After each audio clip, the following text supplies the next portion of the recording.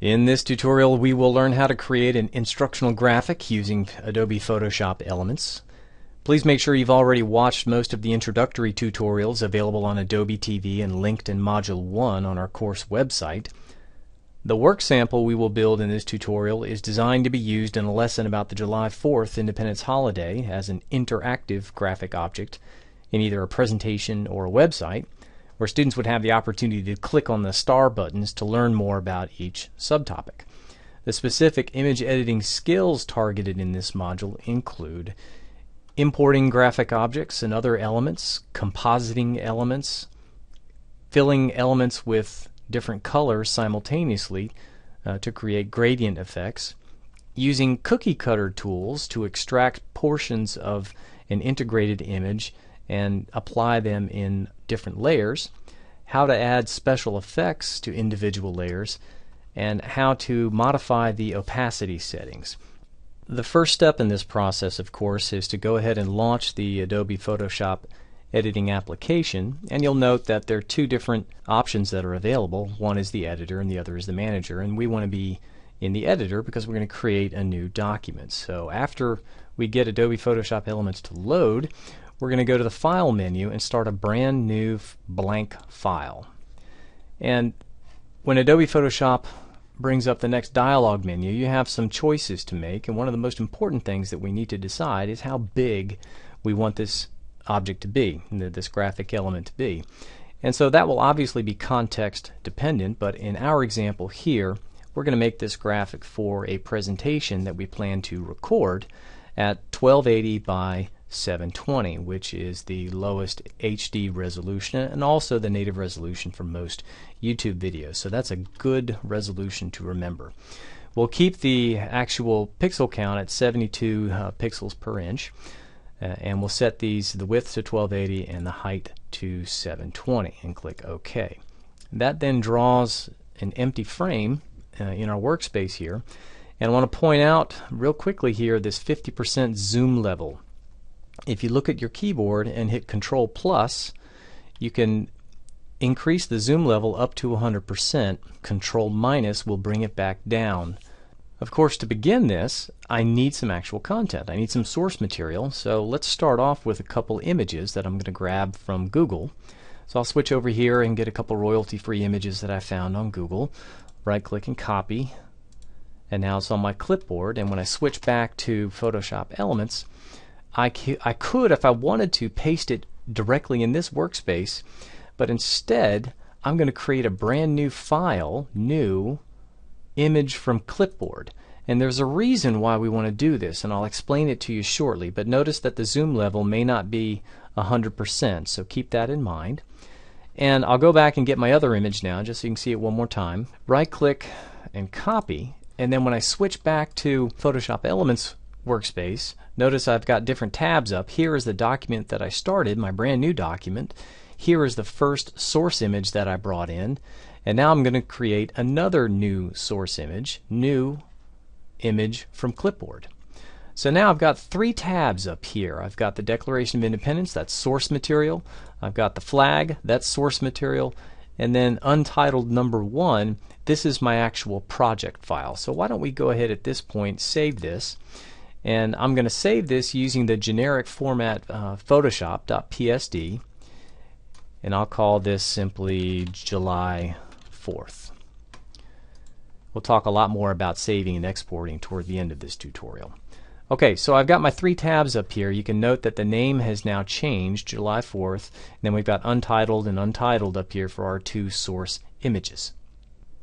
To start building this actual composition, I need to make sure my July 4th tab is active, so I'll click on that to make sure that it's available. I'll also take a note that I've got my first layer visible here by default. It's called Layer 1, and I'll eventually rename that. We'll come back to that in just a minute. But let's go ahead and bring some of this content in here that we just grabbed. They're up here in two different tabs, as you recall, but I want to get this flag into the July 4th work project. To do that is actually a little tricky. You have to make sure that you have the correct tool selected. For example, if you look over here in my tool palette, I currently have the Move tool selected when I really want to have the rectangular marquee tool. This allows me to then come back to the document and just drag out a selection rectangle. You can also hit Control A to select everything. It's still not copied to the clipboard, but at least you have selected. So again, make sure that you don't have the Move tool or any other tool selected. It needs to be on the Select tool. With that done, I can then go to the Edit menu and select Copy, just like you normally would, and then I can go to the tab and switch back to my project file, and from here I can hit Edit Paste or Control V, and there's my image. Now what I need to do at this point, I need to switch back to my Move tool here so I can stretch this out. I want it to take up most of the document width here. Remember, we have a width of about 1280 by 720, and I want to leave enough header and footer space for the other content, so I'm going to adjust that just a little bit upwards, something like that. And you can eyeball it, or you can actually measure it out at a pixel count. I'm going to go something like this right here. That looks good to me. And then I have to click this checkbox here. If you don't like it, you can click on the red delete button, and it will restore it back to the original dimensions. So I'll stretch that back out, and we'll go down one row and go up one row, and now we're in business. So I'll click the green check mark. You might have noticed that layer 1 still has that same name, but it now has an icon, a miniaturized version of the flag that I just put in there. So I want to go ahead and rename this file, and I can right click that and rename, and I'm just going to type in here flag and hit OK. And that just keeps everything organized, because eventually we're going to have a whole stack of layers over here. Now, before I go get the image of the Declaration of Independence, before I do that, I want to go ahead and create a background gradient color, and I want to base that gradient on the colors in this flag. So here's how we can do that. I'm going to go to this little pull down menu and select New Layer, and that new layer, drag it over here so you can see it, I'm going to call Background. And it's currently empty. Since it's the background, it needs to be stacked on the bottom, so I'm going to drag it to the bottom. And now I simply want to fill it with some color. In order to do that, I need to select my gradient tool, and note that if my tool options button is pressed here, the context sensitive or tool sensitive options become available right here. The current gradient colors are pulled from this color palette right here. We have a foreground color, which is currently black, and a background color, which is currently red. I've been messing around with this, but that's not what I want. I want a navy blue and a lighter blue to be my background color. Excuse me, a red to be my background color. So here's how we do that.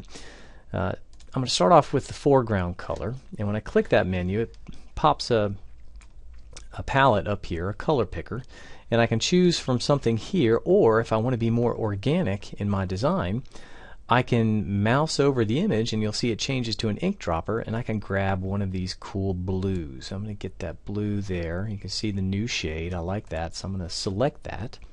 And then I'm going to switch to the background color, and I'm going to choose one of these reds here. I get one of these deep reds, maybe a little deeper. There we go. And click OK.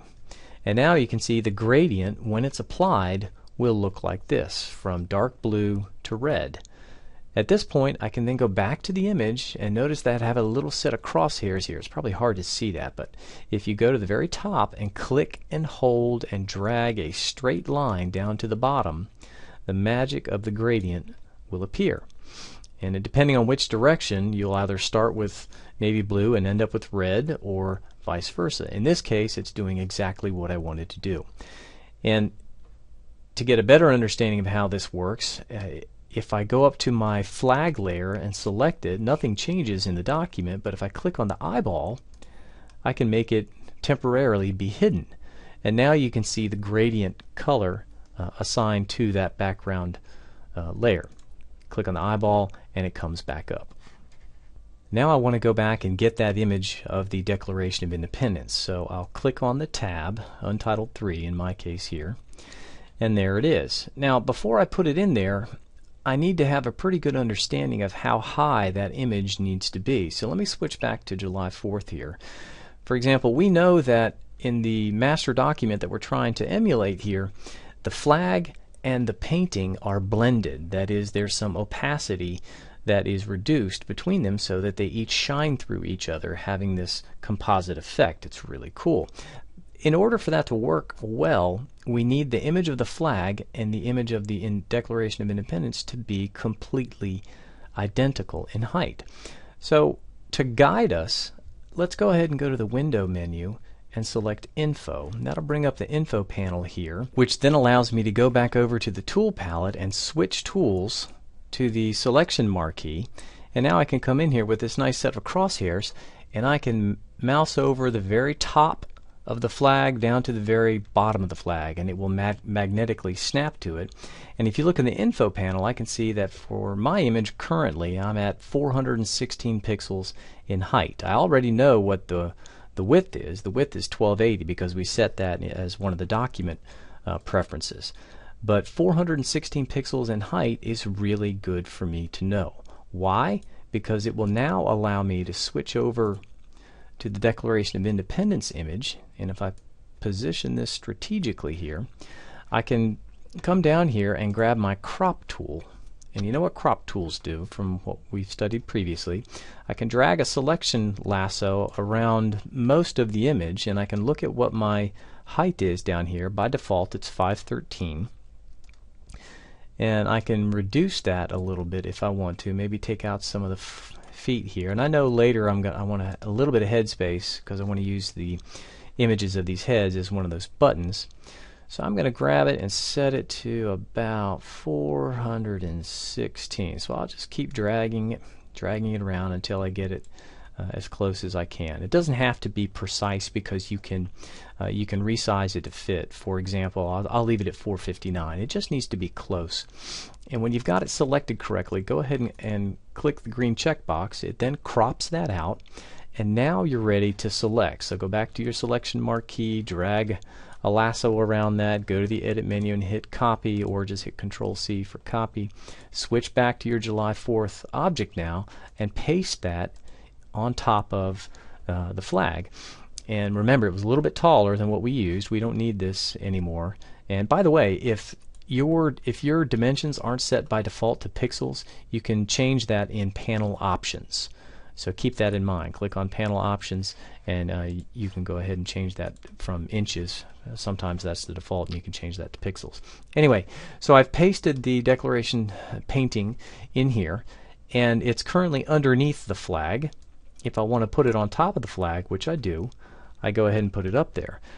If I switch back to my Move tool now I can go ahead and get these dimensions right. I'm going to see how it snaps to the top of that flag. If I then grab the bottom handle, I can move it around, and as I get close to the edge of that flag, watch what happens. Bam! Do you see it magnetically snap to that?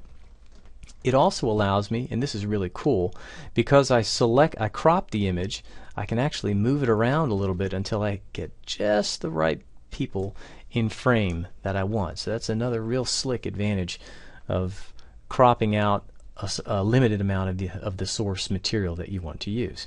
Alright, so now we're looking good. I can click out here in space, or excuse me, I have to click on the green check mark to finalize that positioning. But now the flag and the painting are exactly on top of each other, which allows me to do some really cool stuff. For example, I can come up here to the Layers palette, and I can make sure my painting layer is selected. And I'll tell you what, let's go ahead and change that name while we're at it. Let's call it Painting. And with that layer selected, I can now go to its opacity value and reduce it down to, say, I don't know, let's try 50%. See what we've got here. We want to be able to see both images roughly equal. So let's start off with 50%, and that looks pretty decent. The selection rectangle is around it. If you deselect out here in space, you can see a better preview of this, and that looks pretty good. It's obviously a flag themed image, and it's obviously some type of formal historical event, and anybody with half a brain is going to recognize this as a July 4th signing, even without the text objects that we're going to put in here. So with that said, with our opacity setting at 50%, and notice that we only have to do it on one. If you set 50% to both of them, then they both kind of wash out. So you only need to do it to whichever one is on top. Now, next step, of course, let's put those interactive buttons in here. If you remember, down here on the bottom, between the image and the red background down here, I wanted to put 3 buttons. And these buttons would be, in my head, interactive in the final document that I'm making. As you recall, this image is only the beginning. This is the graphic object that we're going to insert into our PowerPoint presentation, into our keynote presentation, into a website we're developing, or maybe it's an app, or who knows what it is that we're making. But it needs to have interactive properties. And so I went 3 buttons here, and I want those buttons to have a particular shape. Hence the cookie cutter tool. Take a look over here in the bottom left hand side. This is a really neat tool, and I want to use it to create 3 different buttons. So here we go. Now we have to go back to the source material to use this cookie cutter, and here's the reason why. I'm going to start off with the left hand button, and the left hand button is going to identify the people, some of the people that were signing this particular document. So in this case, if I go back to my tab for the painting, if you recall, I cropped this down to a much smaller amount of content than what was originally displayed. If I want to revert backwards, all I have to do is hit the escape key to take my selection marquee off if it's still there, and then hit Control Z to return. I might have to do it a couple times to return to the uncropped version of this. And this is really important. This is one of the reasons we wanted to keep the source material up in a separate tab, because it now allows me to come back here and grab this cookie cutter tool, and I have a wide variety of shapes that I can use, and there's a pull down menu here. There are lots of different shapes that you can use. Obviously this is a very popular functionality, but I'm going to choose this star cutout here, and with that selected, I can now go into the actual document and drag a star big enough to get those 3 faces, something like that. And as soon as I release the mouse, you'll note that it crops out everything else except for that. That looks good to me, so I'm going to select the checkbox, as in OK. Then I'm going to hit Control All, or I can use the selection marquee again and then go to my edit menu and copy it. In other words, all I've done is just crop it out in this particular shape, just like we did before, but it's now it's in a star shape instead of a rectangle. And then I'm going to go back to my source image, or excuse me, my project, and hit Control V or Edit Paste to put the actual star in here. I'll choose my Move tool, and then I can drag it around and put it into position. And I'm going to do this for the other 3 objects as well. So I'm going to skip ahead now and do the same thing for two more buttons. So I have all 3 of these lined up. Once you've gone back and created the cookie versions of 3 different parts of this image that we want to use as buttons, for example, I got 1 star cookie, I have 1 cookie of the papers that are actually being signed, and then 1 cookie of the some of the individuals that are actually signing it.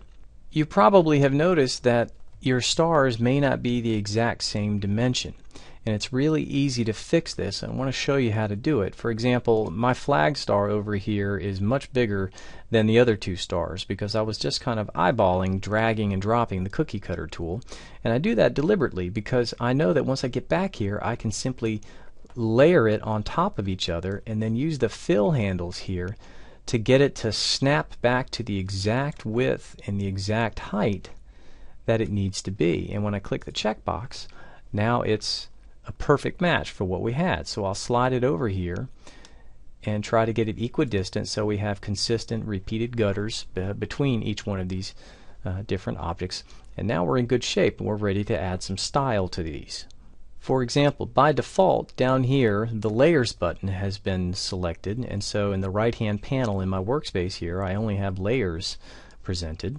I may want to go ahead and choose the effects button here and bring that up to assign some options to each one of these buttons here. I've got the star set up first, and I'm going to give it a bevel effect. I'll give it a drop shadow too, but I'm going to go ahead and switch to bevels, and I'm going to choose this simple inner bevel here. And if I double click on it, you'll see that the star suddenly assumes that bevel. And that may be good enough for you. A drop shadow is pretty common to make elements punch out on screen, so I'm going to choose this second drop shadow effect, and you can see the immediate change here on the star. Now I'm going to skip ahead and do it for the other two objects as well to save a little bit of time. Once I've assigned the bevel and the drop shadow to each one of my stars, I can go back to the layers palette here and click on that to reactivate the layers. It's probably not a bad idea at this time to go ahead and rename my layers, because as soon as we put some text on here, the layer palette's going to get a little cluttered. So let's go over to the first star here, and if I double click it, you'll see that it activates the appropriate layer. It's currently on the bottom because that's the first star that I put in here. And I'm going to rename this either by double clicking or right clicking and hitting rename, and we're going to call this signatures because we want to know who signed the Declaration of Independence. And for the second layer, for this one, this will simply be the text. In other words, this will be a link that will go to the full text version of the Declaration of Independence. And then for layer 3, which is the flag, we're simply going to call this flag. Take a look now at how the 3D effect here for these three buttons really makes them pop off the background graphics. You might also note that the color distinction here between the bottom red in my footer and the white and red in the flag is a little muddy, as is the difference in the bluish purple color in the header and the other colors in the flag and the painting immediately below it. In situations like this where you have a weak or undefined contrast area and you want to make the primary subject of the graphic pop, in addition to doing 3D, because you can't do everything in 3D, you can also use very strategically positioned horizontal lines that will allow you to create focal points in the graphic. This is what I mean. Watch this.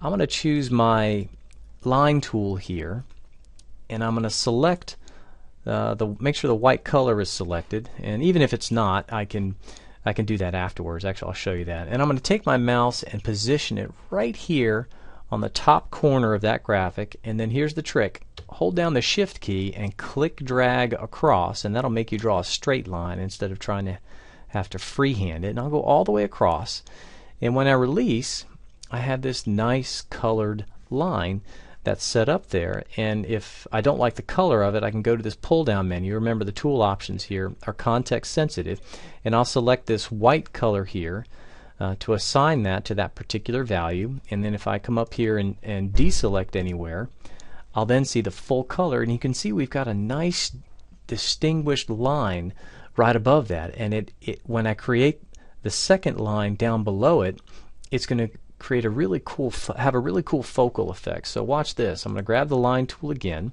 go down to the bottom of that composite graphic, make sure my cursor is lined up appropriately, and I'll drag it all the way across and release.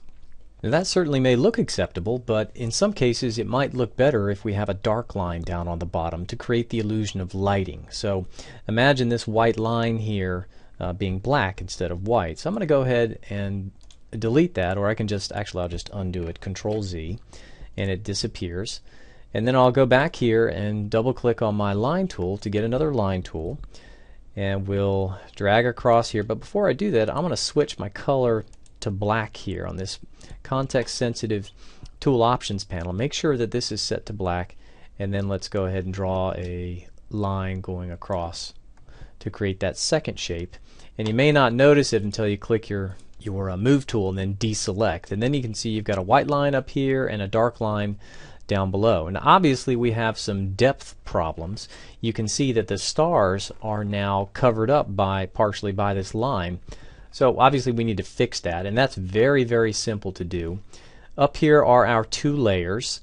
You'll note that the first line, shape 1, is the top one, so let's go ahead and call that white line, and let's go ahead and call the bottom one, we'll call it a black line.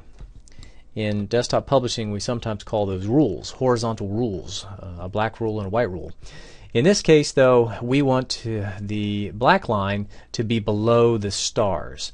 So the three stars are flag, text, and signatures. Those are the layer names. So if I simply drag slowly until my insertion point is right in between painting and signatures, the line should now go on top of the painting but beneath the stars. So we've sandwiched it underneath the stars, and how about that? Now that looks really, really cool.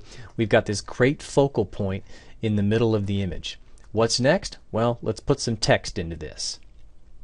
First step, let's get these buttons labeled down below. So I'm going to go grab my text tool here, and you can choose whatever font you want. There are plenty of different pull down options available, and you can bold, italicize, and underline and change the point value. I know the 30 point is going to be too high, so let me try something like 18. We'll start off with that, and I'll then get a cursor and I'll click right about here. And whoops, I need to make sure my color is correct. Do I want black text on a red background? No, that's probably too dark. Let's switch to just a light color. I'm going to go to white and click back up here, and let's type signatures. And that looks pretty good, but I think I may want to change it some. So I'll tell you what, I'll zoom in here some so you can see. I'll Control plus and then scroll down a little bit. And now if I double click inside there, I get the insertion window, and now I can come in here and play around with this just a little bit. Let's try 24 and make that bold, and that looks pretty good. So I'm going to hit check there, and I'm going to move it over, and that looks absolutely fantastic. Now after you've gone through and assigned a style to this, the quickest way to duplicate it for the other three is to copy and paste and then go back and change it. I'll do the first one, and then you can do the other one on your own. However, we're not going to copy and paste the actual text. We have to copy and paste the layer. And this is a good trick to see. I'm going to go back over here and see where it says signatures. This is my layer. These are my layers. I'm going to right click signatures and select duplicate layer. And the duplicate layer submenu pops up. I can click OK. I can give it a different name, or you can just click OK and watch what happens. I've now got two signature text layers right on top of each other. So I'm going to drag this over, try and keep it in the same line right there. And I'll of course want to change the text. And in this case, the text that I want to use is actually the word text. So I just double click and type in text, check it off, and now I can position it. Let me move it over some. And there we go. Notice that the name automatically changed from signatures copy to text. All right, so we'll do it one more time to get another layer here, and this is for the flag. And I could call it flag here if I wanted to. F-L-A-G. OK. And now I can simply drag it into position. And if I double click inside it, I can then change the text to flag. So now I have all three text objects. I'm going to click outside it to deselect, and I'll zoom out, Control minus, and now you can see I've got three text objects near their stars. In the CRAP principles, the rule of proximity says I need to put my objects near each other, so I'm going to slide them up a little bit. You might note that our text looks a little plain as is. And that may be acceptable, given that the stars are the real three-dimensional elements that pop off the page. But if it bothers you, and I have to admit that sometimes I like the text to have a little bit more emphasis. So in that case, what I'll do, I'll come in here, I'll go back to my Layers tab here, and I'll switch over to the Signatures layer, and I want to assign an effect to it. Just make it real simple. I'll click on the Effects tab down here and give it a drop shadow. And when I deselect down here, you can see that it gives it a little bit more emphasis. I'll do the same thing for text, and then for flag as well. So I'll do all three of these and skip ahead. Of course, the star buttons aren't the only place we have text on this particular graphic. We also have it up in the header. So let's go ahead and make our most important text object, which is the July 4th phrase that needs to go up here. So I'll grab my text tool, and I'm going to set my font size to 100 point. I think that will be about right. And I'll click somewhere over here, and I'll type in July 4th. and that looks pretty good to me. I'll click the checkbox. You can always go back and be a little bit more precise with this, but that's the first of 3 text objects. I then need to put a text object for 1776 and a text object for Independence Day. And so I'm going to go ahead and do that right now and skip ahead. After I create all 3 objects, you'll note that I went ahead and changed some styling as well, and this is to manipulate the emphasis, the level of dominance of some of these text elements. And then this is deliberate. For example, it's no surprise that July 4th is the most dominant element on the graphic. It should be, because that's the whole reason for the holiday. It's date based. The year obviously is important as well, and that's why I left it in the light white colored font. But I grayed out Independence Day, even though we all know that this was the day of our country's independence. We know it more closely as the July 4th holiday. So by changing the font color of Independence Day, what I end up doing is reducing its emphasis on the page, so that the 2 dominant elements here are July 4th, 1776, and of course the buttons down here. So while we're at it, why don't we just go ahead and do a full, complete crap analysis here. Let's take a look at this. Make sure we've designed this graphic consistent with what Williams says we should do in her crap principles. Contrast, of course. Do we have good contrast?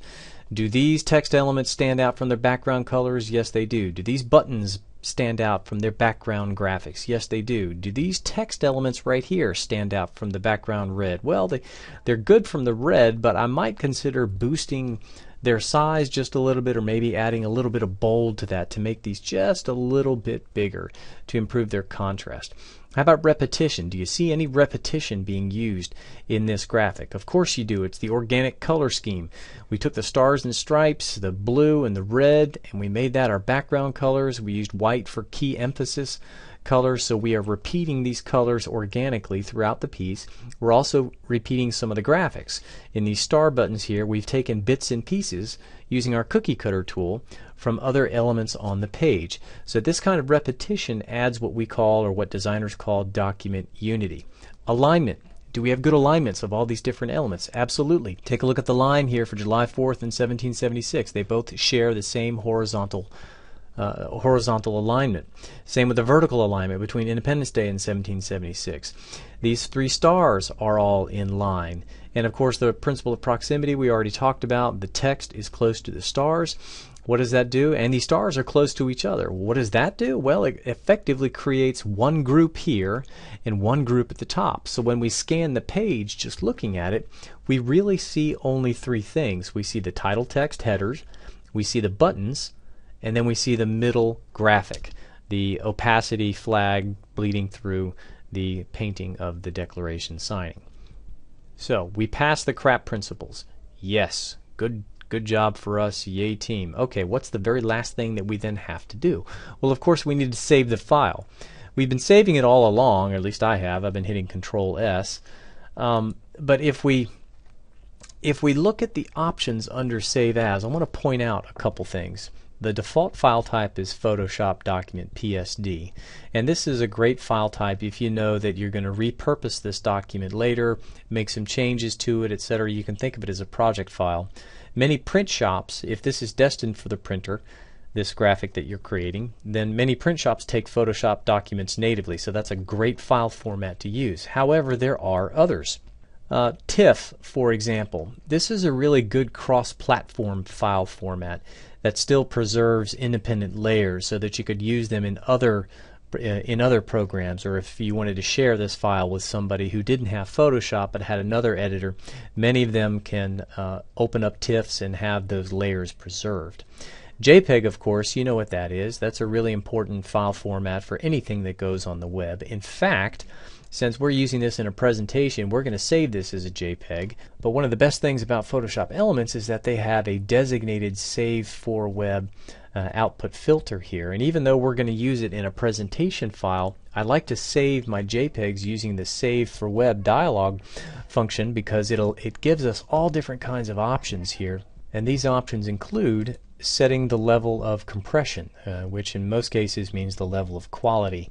Back in the old days when we were using analog modems and we had very low bit rates, we'd have to We could, if we wanted to, choose very high compression or very low or medium compression settings, and that would reduce the file size. But these days we don't need to worry about that.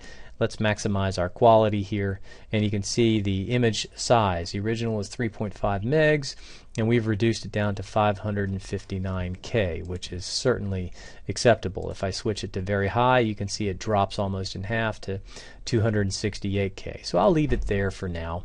And if you really want to get anal about it, especially if you have lots of photos in there, you can play with the slider here. But typically, the very high setting is a real good default setting to use for outputting JPEGs.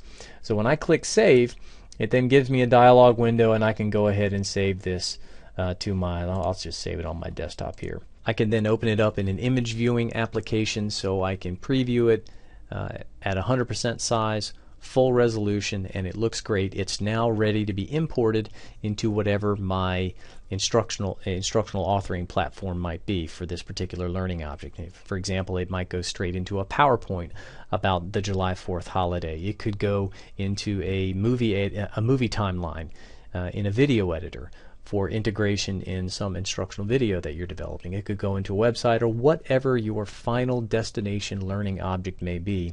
This graphic, this JPEG that you just produced using Photoshop Elements is ready to rock. So good job. This concludes the tutorial for using Adobe Photoshop Elements to create an instructional graphic.